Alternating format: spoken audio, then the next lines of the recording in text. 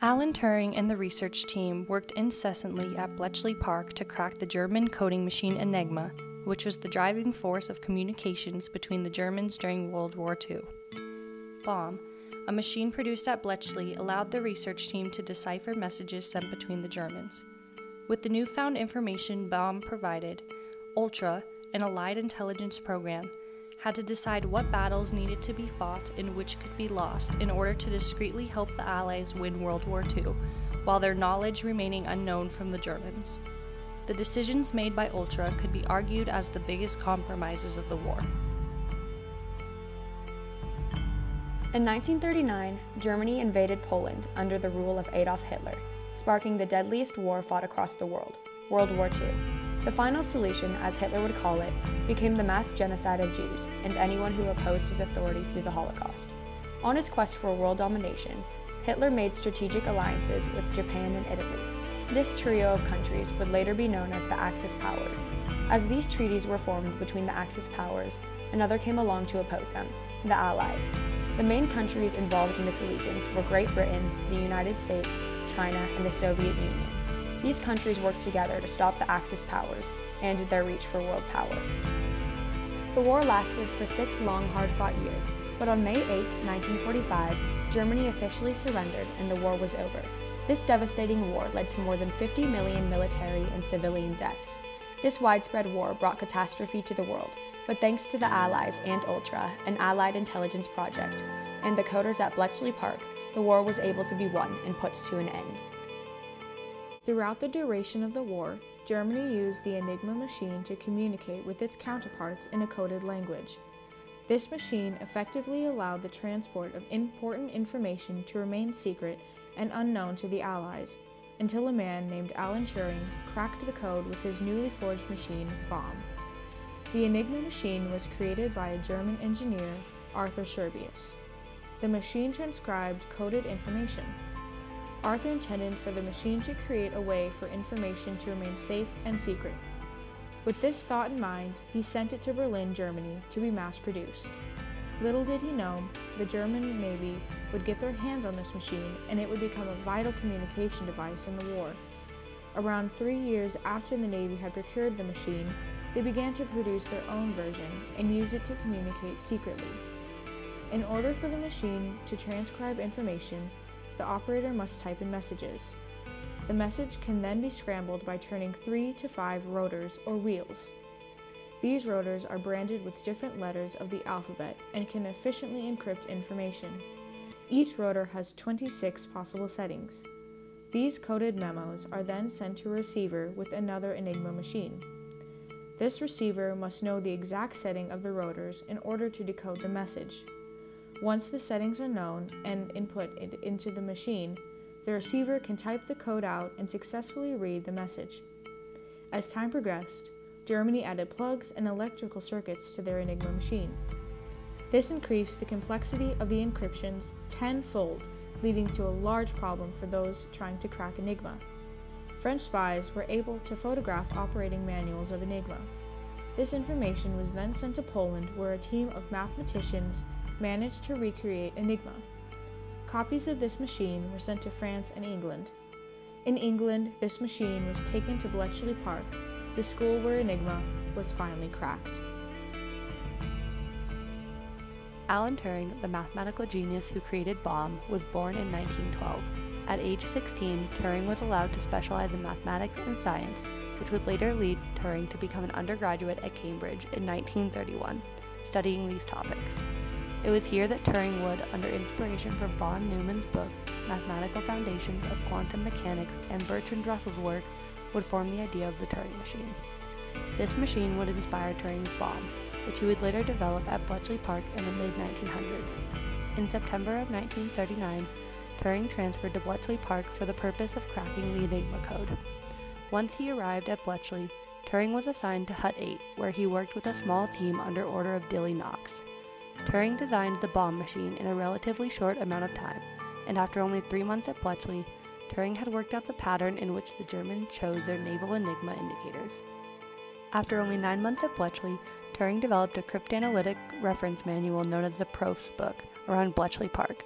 It was a year later, in the summer of 1941, that the team in Hut 8 was finally able to break the vital German ship Dolphin's weather report key about every day.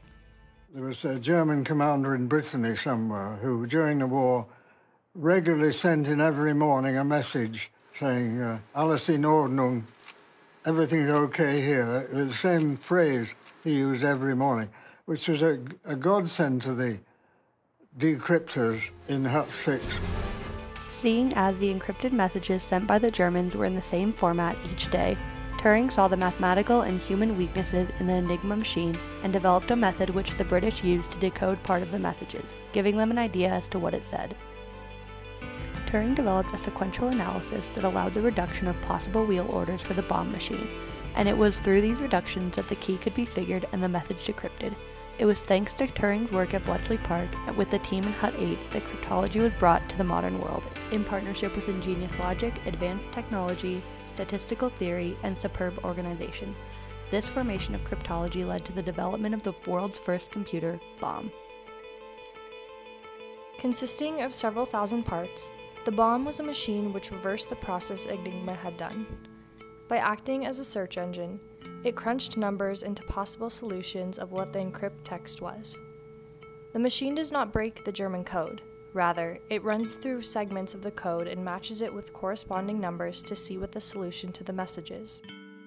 Each day, Turing would enter the weather report from the Germans into the bomb machine and turn the machine on.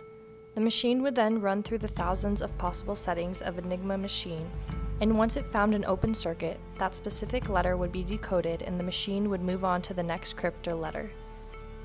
After Turing built his code-cracking machine, the British began making hundreds of bomb machines, and by 1945, there were over 300 of them on both sides of the Atlantic. Finally, the days of the Nazi Enigma machine were numbered. Ultra was an Allied intelligence project that tapped German communications, therefore leading to the Allies' victory in World War II. It was a codename given to the codebreakers at Bletchley Park and the high-grade military intelligence they gathered. The information Ultra gathered has believed to shorten World War II by almost 2 years.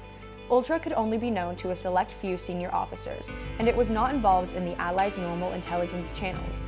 Because of the Allies' discretion toward this valuable information they were receiving, sometimes from Hitler himself, the Germans never caught on to their compromised communication system.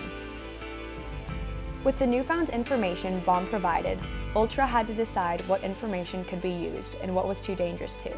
Because the team could not risk Germany discovering they had a way to decipher the code, they had to withhold much of the details from those who would take action, making this a very secretive program. The dilemma Ultra faced was when to use the facts they were given and when to keep them secret. In many cases, acting on the information would give Germany reason to believe they had deciphered their codes, and would therefore cause them to find a new way to communicate. This would destroy all that the team at Bletchley Park had worked for. In other cases, they were able to use information and help the Allies face the Nazis by giving them details on attacks in specific locations vital to the Nazis. Ultra had to wonder if releasing a fact had too many risks, or if it had left the Allies with a great advantage. The team compromised every day in order to decide on what information needed to remain a secret and what information had to be used. At the Battle of Britain in September 1944, Ultra disclosed to Allied commanders there would be some of Germany's best troops residing in a town selected as a British 1st Airborne Division. There was no chance for success on the Allies' side. However, if the British would not have fought in that battle, the Germans would have known the Allies disrupted their communications, so the commanders sent the dead men in to fight. Another instance where the Allies sacrificed their troops for the good of the war was in the Battle of Atlantic. For several years, Ultra had used bomb to determine a route to send their submarines in order to avoid German U-ships.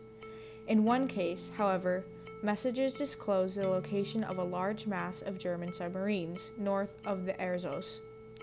Ultra decided to take the risk of sending their submarines toward the German U-ships in order to avoid dangerous weather conditions in the south. This decision proved to be more fatal than the weather because they lost a whole fleet of Allied submarines to the Germans. The decisions Ultra faced were difficult ones, but without the secrecy of the information, the war would have lasted much longer than it did. The compromises and resolutions Ultra made about the information Bomb provided them helped the Allies win the war, and the world to once more be at peace between countries.